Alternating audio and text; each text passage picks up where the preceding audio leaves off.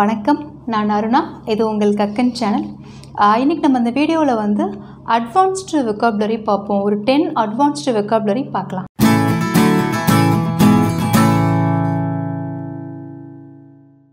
Before going to kick of this video, last வீடியோவில் வந்து ஒரு கொஷின் கேட்டிருந்தேன் இல்லையா, ஃப்ளாலெஸ் அப்படின்னு.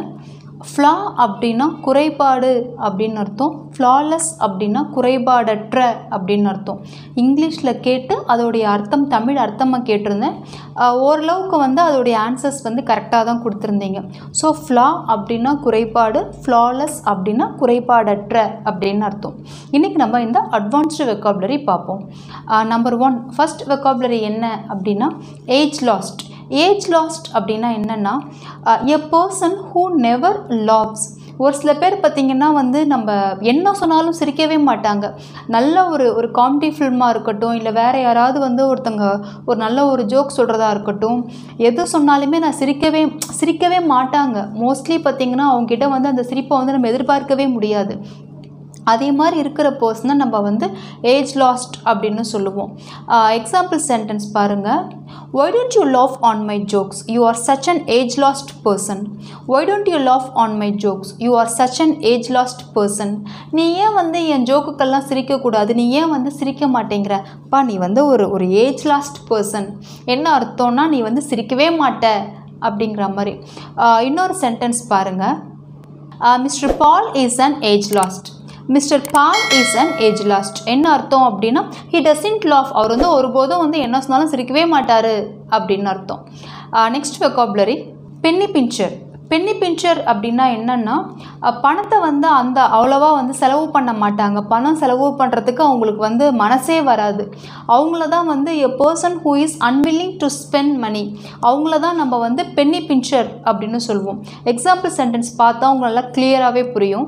என்ன சொல்ல வராங்க அப்படின்னா, என் ஹஸ்பண்ட் வந்து ஒரு சரியான பென்னி பிஞ்சர். பென்னி பிஞ்சர் அப்படின்னா என்னென்னா அவருக்கு வந்து என் ஹஸ்பண்டுக்கு வந்து பணம் வந்து செலவு பண்ணுறதுக்கு மனசே வராது. அவர் வந்து டின்னருக்கெல்லாம் வந்து என்னை வெளிலலாம் வந்து கூப்பிட்டு போக மாட்டார் அப்படின்னு சொல்ல வராங்க. ஓகேவா? இன்னொரு சென்டென்ஸ் பாருங்கள். My uncle is an Penney pincher. My uncle is a Penney pincher அப்படின்னா என்னுடைய அங்கிள் ஒருத்தவங்க வந்து அவங்களுமே வந்து பென்னி பிஞ்சர். என்ன அர்த்தம் அப்படின்னா அவங்களுக்கு வந்து பணம் செலவு பண்ணுறதுக்கெல்லாம் மனசே வராது அப்படின்னு அர்த்தம். Big headed. பிக் ஹெட்டட் அப்படின்னா என்னென்னா அண்ட் அரகண்ட் பர்சன் அப்படின்னு அர்த்தம். சில பேர் வந்து ரொம்ப அப்படியே ரஃப் அண்ட் டைப்பாக அப்படியே அரகண்ட்டாக இருப்பாங்க தெரியுமா. ஏன்னா இவ்வளோ ஒரு திமிராக இப்படி ஒரு இதுவாக இருக்காங்க அப்படியெல்லாம் சொல்லுவோம்ல. அவங்கள நம்ம வந்து எப்படி சொல்லலாம்னா பிக் ஹெட்டட் அப்படின்னு சொல்லலாம். He is so big headed. He is so big headed. என்ன அர்த்தம் அப்படின்னா ஹீ இஸ் ஸோ அரகண்ட் அப்படின்னு அர்த்தம். ஏன்னா இப்படி ஒரு திமிர் பிடிச்சவனா இருக்கான் அதே மாதிரிலாம் சொல்லுவோம் இல்லையா. இதே இந்த இடத்துல நல்லா கவனிங்க. அரகண்ட் அப்படிங்கிற ஒரு வெக்காபுலரி டேர்மை நீங்கள் யூஸ் பண்ணணும் அப்படின்னா he is an arrogant person அப்படின்னு சொல்லலாம். an arrogant, an அப்படிங்கிற ஒரு ஆர்டிக்கல் நம்ம யூஸ் பண்ணுவோம். இப்போ நம்ம அரகண்ட்டுக்கு பதிலாக தான் பிக் ஹெட்டட் அப்படிங்கிற ஒரு அட்வான்ஸ்டு டேர்ம் வெக்காபுலரி யூஸ் பண்ணுறோம். அதனால தான் இந்த இடத்துல வந்து an அப்படிங்கிற ஆர்டிக்கல் வராது.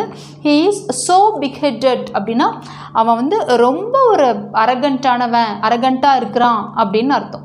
His boss is a big-headed person. His boss is a big-headed person. என்ன அர்த்தம் அப்படின்னா அவருடைய பாஸ், அவருடைய முதலாளி வந்து ஒரு அரகண்டான மனிதர் அப்படின்னு அர்த்தம். Next one peculiar. இது மோஸ்ட் ப்ராபப்ளி நிறைய பேருக்கு தெரிஞ்சிருக்கும் அப்படின்னு நினைக்கிறேன். பெக்யூலியர் அப்படின்னா என்னென்னா அன்யூஷுவல், ஸ்ட்ரேஞ்ச், ரொம்ப வந்து வித்தியாசமான, அதாவது நடைமுறைக்கு ரொம்ப ஒரு மாதிரி வித்தியாசமான அப்படின்னு வச்சுக்கோங்களேன். She has some peculiar ideas அப்படின்னா அவகிட்ட வந்து நிறைய வித்தியாசமான ஐடியாஸ்லாம் அவகிட்ட இருக்கிறது அப்படின்னு அர்த்தம். ஸோ பெக்யூலியர் அப்படின்னா ரொம்ப வித்தியாசமான அப்படின்னு அர்த்தம். What a peculiar smell. என்ன ஒரு மாதிரி வித்தியாசமாக ஒரு மாதிரி ஸ்மெல் வருது அப்படி சொல்லுவோம் இல்லையா, அதுதான் வெக்காபுலரி.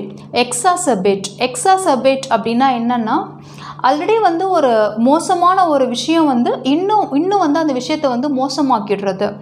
எக்ஸாம்பிள் சென்டென்ஸ் பாருங்கள். His allergy God எக்ஸாசபேட்டட் by the dust.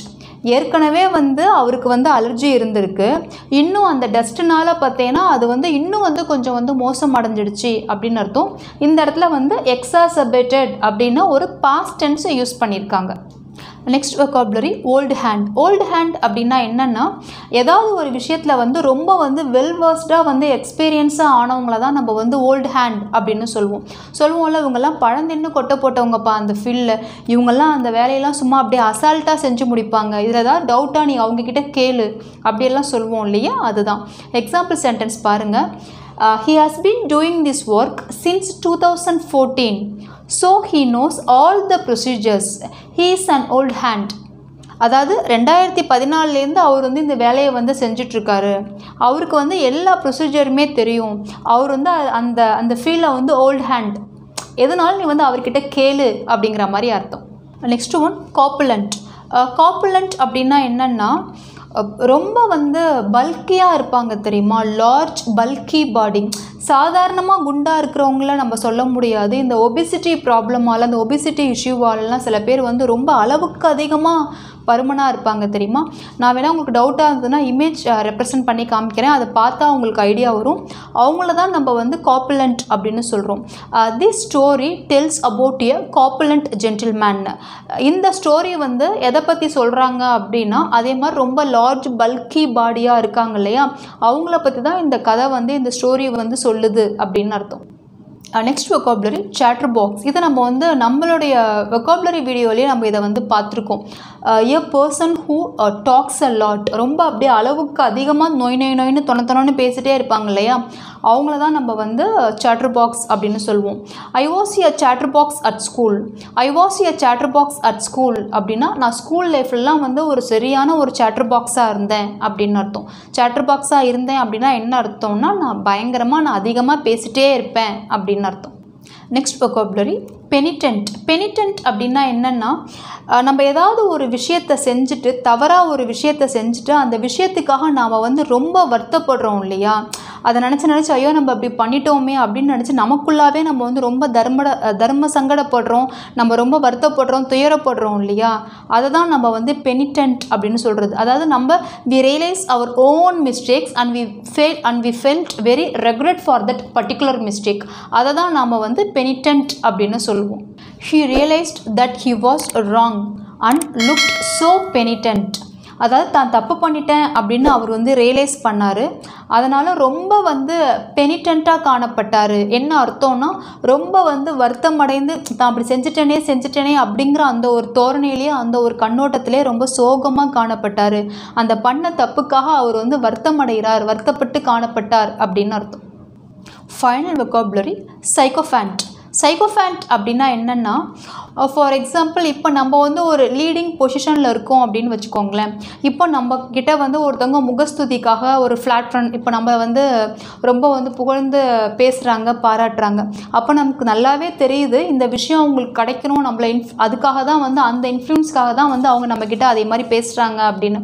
அப்போ நமக்கு அது தெரிஞ்சிடுச்சு அப்படின்னா அப்போ நம்ம சொல்கிறோம்ல, you are also one of the சைக்கோஃபேன்ஸ் அப்படின்னு, நீங்களும் வந்து அதே மாதிரி தான் இருக்கிறீங்க, அதே மாதிரி தான் நடந்துக்கிறீங்க அப்படின்னு சொல்கிறோம் இல்லையா, அதுதான். That's it. இந்த அட்வான்ஸ்டு vocabulary வீடியோ உங்களுக்கு கண்டிப்பாக ரொம்ப யூஸ்ஃபுல்லாக இருக்கும் அப்படின்னு நினைக்கிறேன்.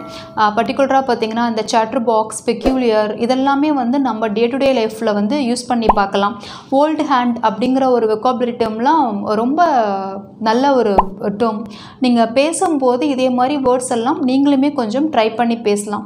உங்களுடைய ஸ்பீக்கிங் லெவல் வந்து நெக்ஸ்ட் லெவல் போகிறதுக்கு இந்த vocabulary எல்லாமே ரொம்ப ஹெல்ப்ஃபுல்லாக இருக்கும். நம்ம எப்போதுமே வந்து வீக்லி த்ரைஸ் 3 வீடியோ பார்த்துட்ருப்போம் இல்லையா, மண்டே, வென்ஸ்டே, ஃப்ரைடே பார்ப்போம்.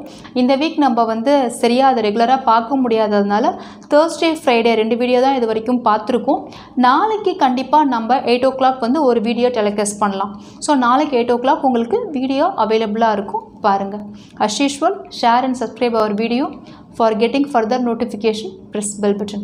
We'll see you tomorrow.